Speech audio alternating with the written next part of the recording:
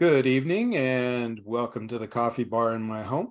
I'm Joseph Brewer and we're discussing my book, A Practical Guide for Church Ushers and Greeters. You can see the cover in the background there as well. Let's jump on in. So this one's a little bit of a tough one for me right here because it has to do with caring for aging ushers.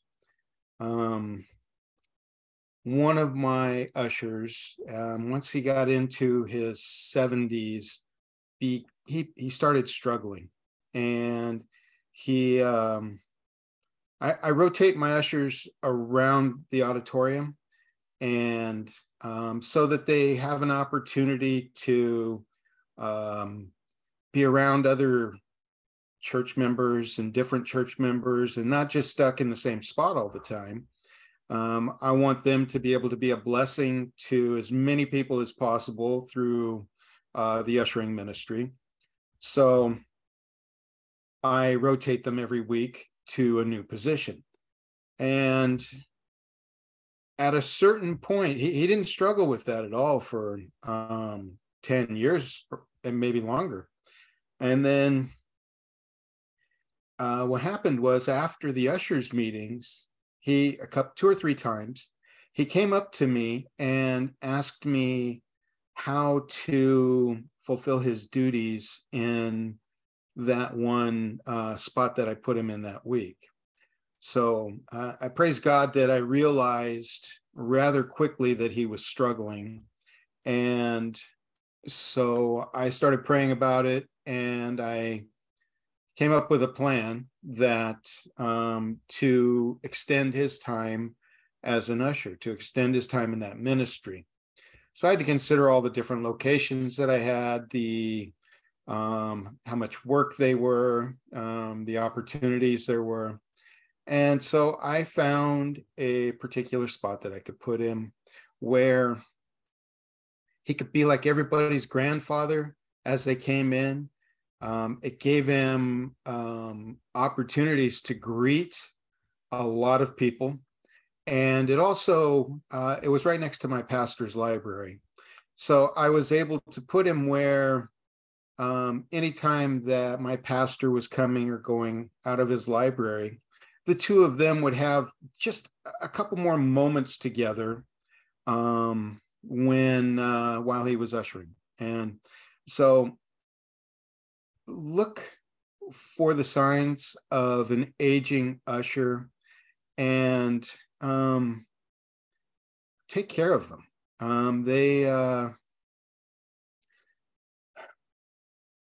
It's hard for us.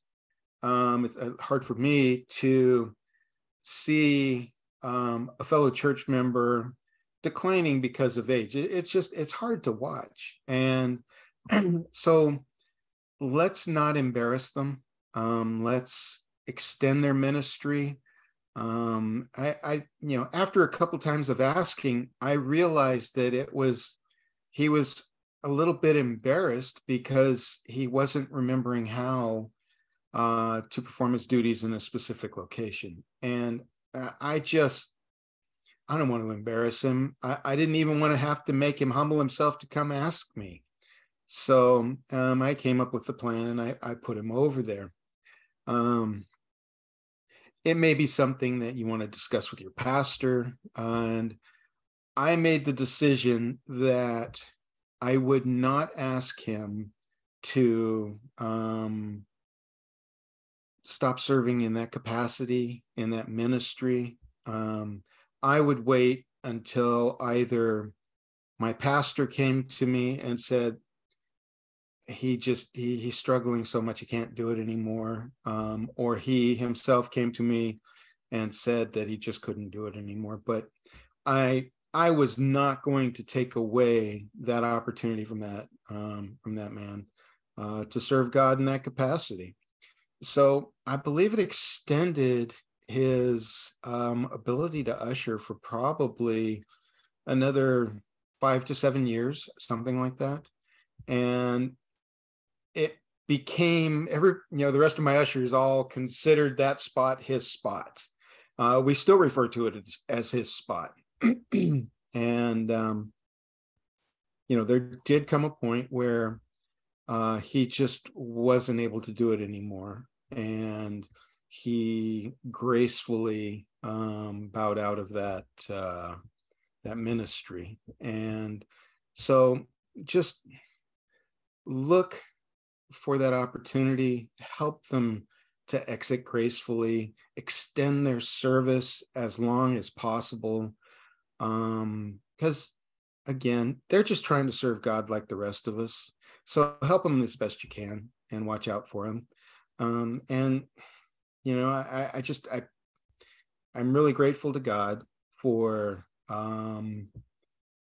giving me the wisdom and the vision to see the need and the wisdom to be able to address it and to be able to watch out for that usher, that church member. And I miss having him ushering now. I miss having him in my ushers meetings, and he had been ushering for so long that even after he wasn't ushering anymore, he still came to the meetings a couple of times because he forgot.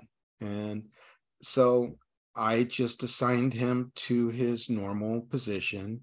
And then when he went inside, I believe it was his wife who went ahead and grabbed him and helped him to go just grab a seat and to listen to the preaching.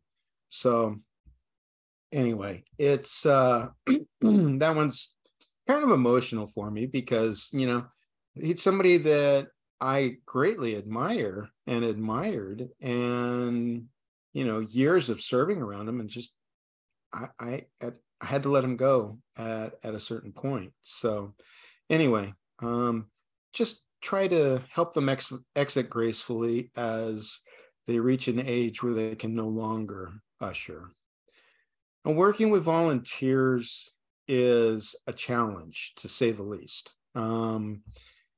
You can't necessarily fire them, and although you may want to at times, but they are volunteers. Now, some may have volunteered to do the job, to be an usher, to be a greeter.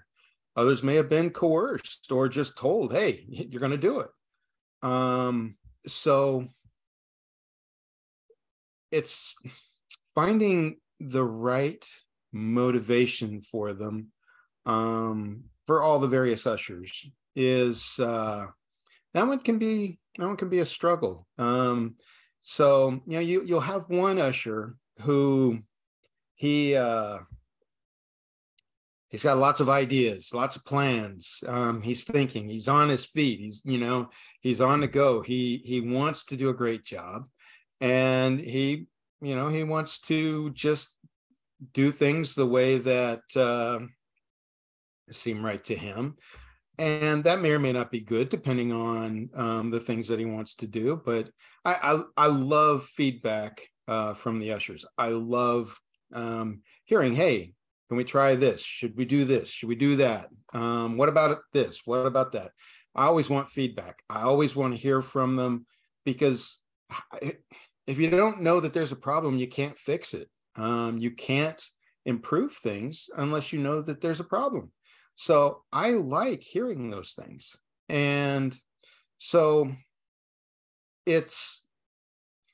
but you may have to dial them back. Now, I would rather have somebody who's gung-ho that needs to be dialed back a little bit than somebody you have to prod to get going. So the ones that have to be prodded to get going, you may want to help them find another ministry to be involved in, if you can. If you can't, then you're going to have to figure out how and what motivates them.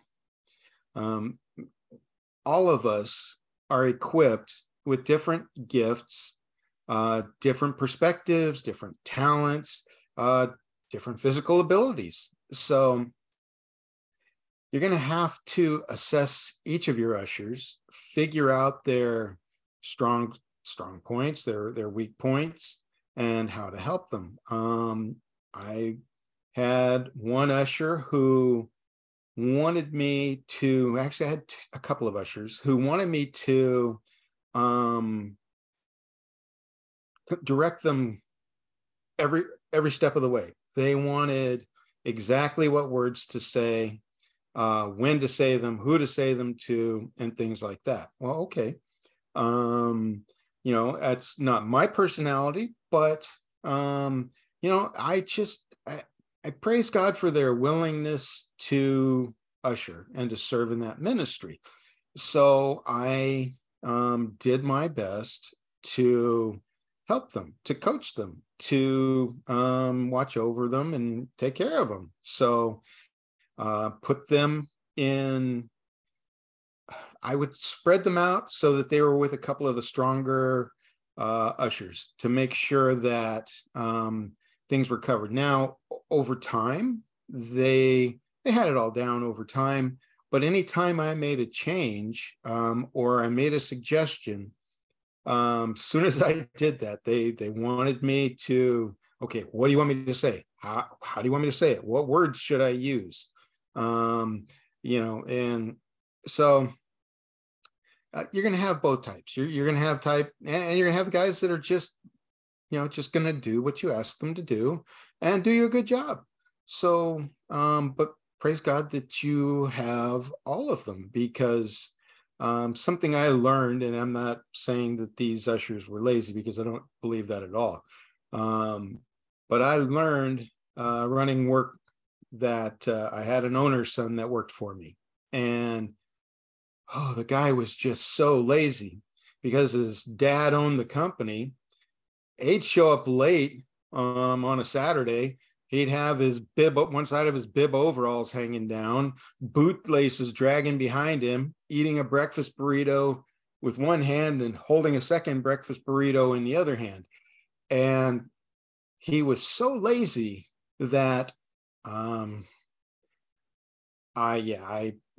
really didn't like having him on my job until I was overthinking things. And I was on a job, and for me, I knew all the steps that we had to go through. I knew what the future expansion plans were in this manufacturing facility that we were working in. And so I've got all these things going on in my head. All he could see was the shortest path to getting done so he could do less work. Well, okay. I realized in that moment that even a lazy man can have value. So even when you have somebody that needs a lot of guidance, that's okay. They're going to show you things. You're going to learn things from them if you pay attention, listen to them, learn from them, watch them, see what they do. All it's going to do is make you better as head usher, and it's going to help you to make your ministry, the ministry of your ushers, that much more professional.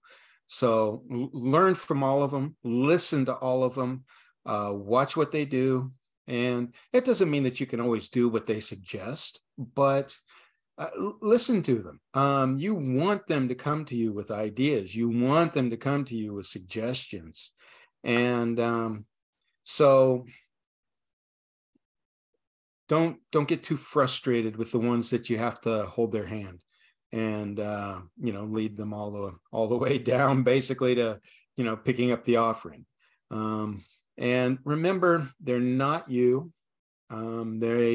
That was something else I learned running work, because I was pretty aggressive, and I expected whoever was working with me to at least work as hard as I did, even if they didn't have the same knowledge, same intellect, same tools. I expected them to at least keep up with me. And I found out that's not always going to be how it is. You're going to have guys with different physical issues. I mean, you may have a guy that walks with a limp, or that has one leg longer than the other. Someone who has foot problems, knee problems, and different physical problems.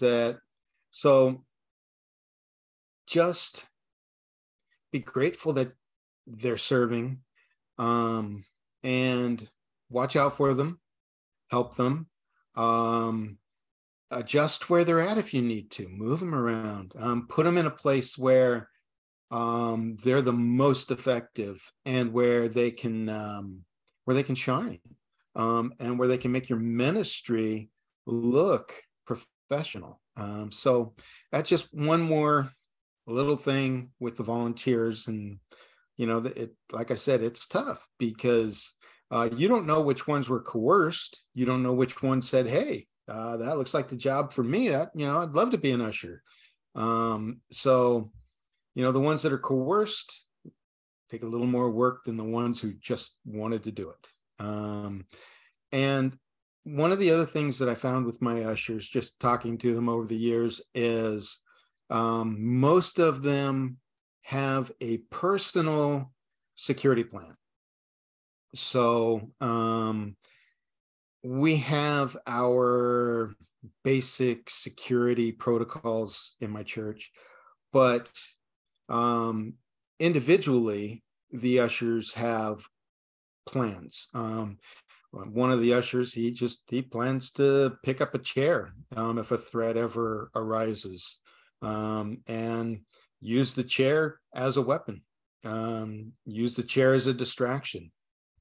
Others have, planned to throw a hymnal or whatever, just cause distractions, to stop some type of a security threat.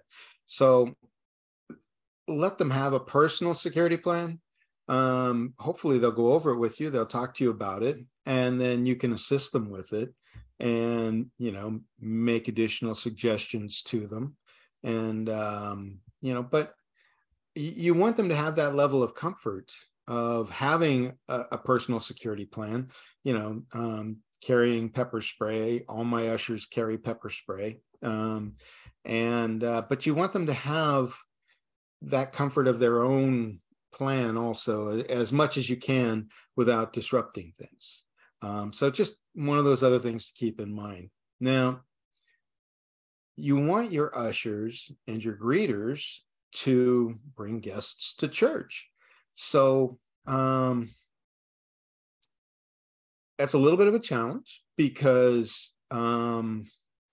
especially if if you have just enough ushers to cover everything, but encourage them to bring their guests and support them in doing that. So what I would do is, if one of my ushers or greeters has a guest, I will excuse them for the day to tend to their guest, to tend to their friend or whoever it is, if I can spare them that day. If I cannot spare them that day, then I have them set their guest in their area of operation so that they can still tend to their guest as much as possible while they're still discharging their duties as an usher or greeter. Mostly my greeters are outside. I will let the person hang out with my greeters out front, the guest, so that they're comfortable, because that's one of the things that we want to make sure is that the guest is comfortable, and that the ushers and greeters feel good about bringing somebody. They're not worried about getting in trouble. They're not worried about not taking adequate care of the person. So have a plan for that. And if you can, let them sit the person in wherever they're going to be sitting. And that way they can also introduce them to people. They can introduce them to their other friends. They can introduce them to the other ushers, the other greeters, and all those things. And, maybe they'll make some other connections as well. So just something else to keep in mind as a head usher while you're tending to your ushers and greeters and them having guests. So with that, we will wrap up this session tonight. And, I hope these are a blessing to you. It's been a blessing to me going through them. Even though I wrote the book, it's still, I like going back through it and refreshing my own memory. And also as I'm doing these, things come to my mind that, I will update the book again in another couple of years. And so this also gives me more thought and more things to include in the next revision. So anyway, with that, let's pray and we'll call it good for the evening. Father, thank you for your goodness and grace, your mercy.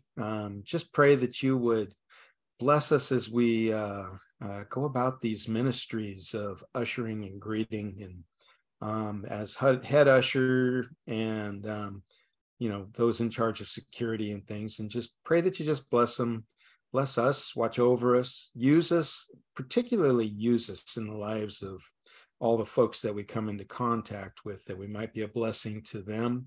Protect our churches, help them to grow, help us to see folks come to Christ. For we ask these things in Jesus' name. Amen. Have a good night.